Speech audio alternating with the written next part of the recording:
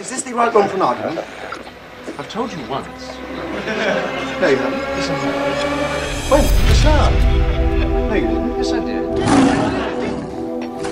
It's only a wafer thin. Look, I couldn't eat another thing. I'm absolutely stuffed.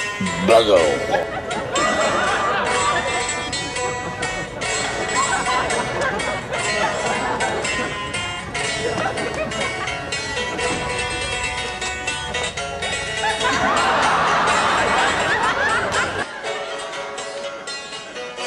Ladies and gentlemen, Mr. John Cleese. My wall polling activities sallied forth and infiltrated your place of purveyance to negotiate the bending of some cheesy comestibles. Come again? I want to buy some cheese. Oh! I thought you were complaining about the music. John Cleese, and it's an interesting setup that we're looking at. And it is King Arthur. Go and tell your master that we have been charged by God with a sacred quest. If he will give us food and shelter for the night, he can join us in our quest for the Holy Grail. Well, I'll ask him, but I don't think he'll be very keen. He's already got one, you see? What? I told them we already got one. basically, this gentleman is a comic genius. Well, what are you then? I'm French. Why do you think I have this outrageous accent, you silly king? And has had so many varying roles. You don't frighten us, English pig dogs. And really is the soundtrack to my childhood. Now go away or I shall taunt you a second time. And now for something completely different. And much of my adulthood. I mean, I've enjoyed his comedy.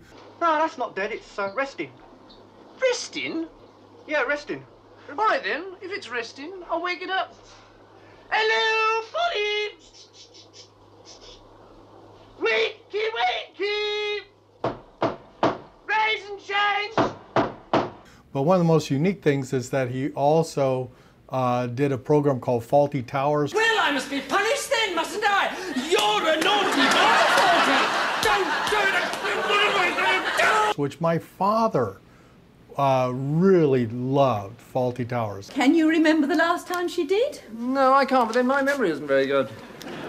You can say that again. Can I do it? Oh, thank you. I've forgotten what it was. He would lay on the couch and watch them at night on PBS, and I would watch occasionally, but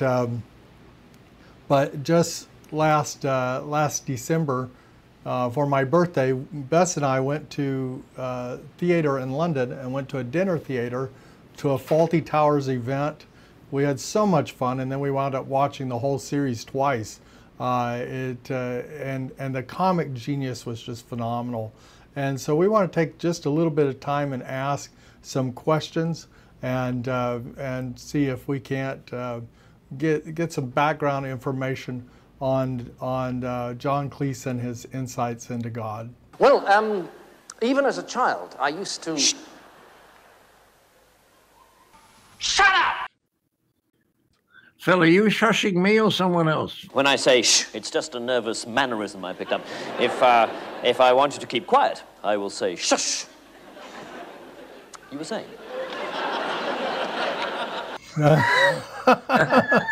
Because I'll stay quiet if you like.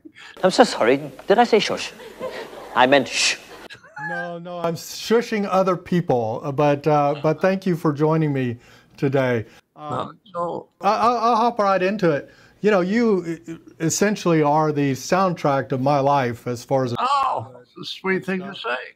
But the other thing that is very interesting is my father was known as a spiritual leader.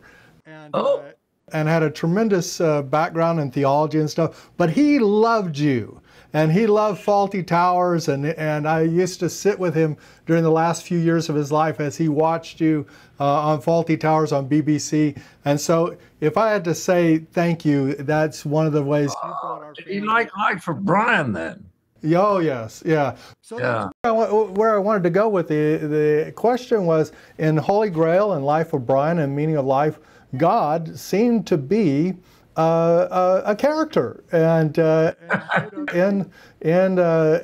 was a part of the comedy, and of course part of the comedy that I loved. But what was going on in Monty Python? What was going on is that the characters, most of the characters involved, would have believed in some kind of God. But when somebody says to me, "Do you believe in God?" I don't know what it means.